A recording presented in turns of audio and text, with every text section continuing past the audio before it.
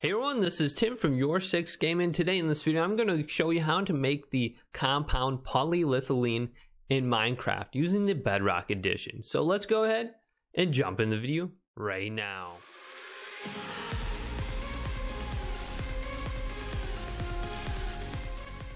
So with polyethylene, you can make materials and items such as the lightsaber or the glow stick. Now, I'm on the PlayStation 5 edition of Minecraft. You can also do this in the Bedrock editions with the Xbox, PC, mobile, etc. Now, the first thing you need to do is turn on the education cheat in Minecraft. So press options, then go to save and quit. And you have to go under your world and create an education copy of your world. And this is very easy and it doesn't destroy any data. So go to the world you want to copy, go to the edit option right here and select it by the world. Then you'll need to go down under game and scroll down under here to cheats and activate cheats and make sure education edition is turned on. Then go to play and launch it in creative mode. So let's go to play.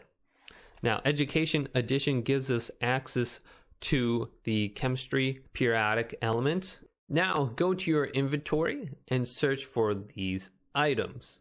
So you will want carbon and hydrogen. So open up the inventory, search for carbon. Right here, press R2 and done. And press the triangle and take these and put 64 on your hotbar. Now you will need also some hydrogen. So let's get hydrogen as well. So let's get hydrogen in my inventory. Hydrogen right here. Press R2 and done. Take it and put 64 on your hotbar. This is the order in which you need to put them in. You have to have 2 carbon across with 4 carbon in the middle, surrounded by 4 hydrogen. Very easy to make. So also you'll need to put down something called a compound creator. So select this. Let's type in compound real quick, compound, and get this item, compound creator, and put it on the ground.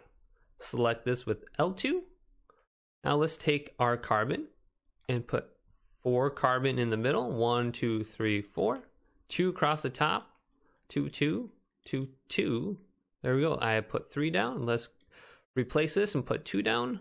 All right, there we go. We have 2. Now take our hydrogen and put 4 down around the outsides. So here's 4.